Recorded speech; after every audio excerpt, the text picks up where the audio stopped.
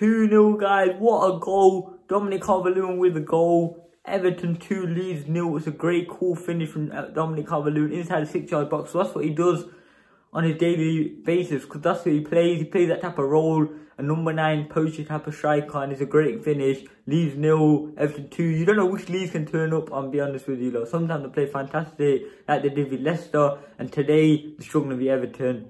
Everton will be confident, but you can never rule out any football team in this 2-0 down, because anything can happen in football. Obviously, we know what Everton can do, though. They can finish games off, and James Rodriguez has been absolutely amazing right now. He's poking out every pass. I can see one on the left, one on the right, straight. And obviously, big man Dominic Calvert-Lewin up top. You don't concede much, will you?